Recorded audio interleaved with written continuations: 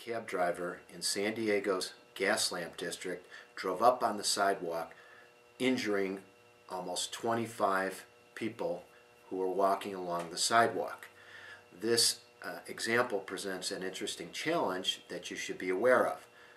According to the initial investigation by the police officers in San Diego, the driver was not under the influence of alcohol. The question becomes up then, what caused this driver to lose control and drive up onto the sidewalk?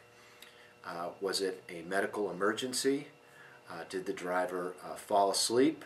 Or was there some other type of distraction that caused the driver to seriously injure 25 people? In Arizona, we have a legal doctrine known as sudden incapacity. Sudden incapacity means that if a operator of a vehicle becomes suddenly incapacitated, he may or may not be liable for the injuries caused by this medical emergency. Let me give you an example. If a driver loses control of his automobile because he suffers a diabetic attack, then potentially he may not be responsible. What we have to look at is, what was the driver's history? Had the driver been under the care of a doctor for the diabetic condition? If so, was this something that was foreseeable? Another example may be a driver has a heart attack.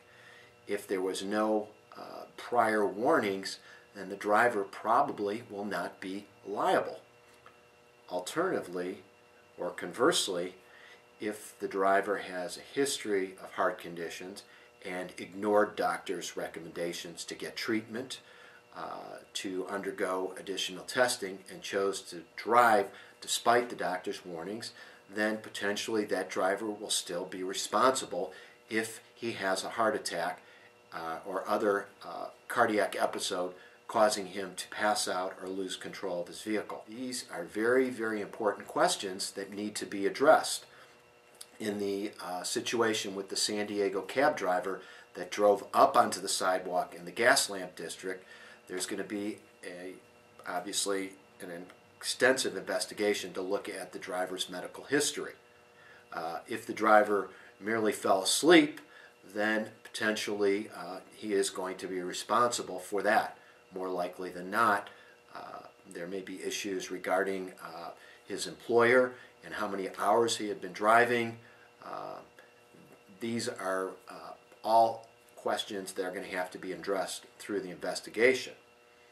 If it turns out that the cab driver had some type of medical emergency, then there's going to be an extensive investigation looking into the driver's medical history in terms of what was his fitness to drive, had he been ignoring any medical advice, what type of treatment did he have.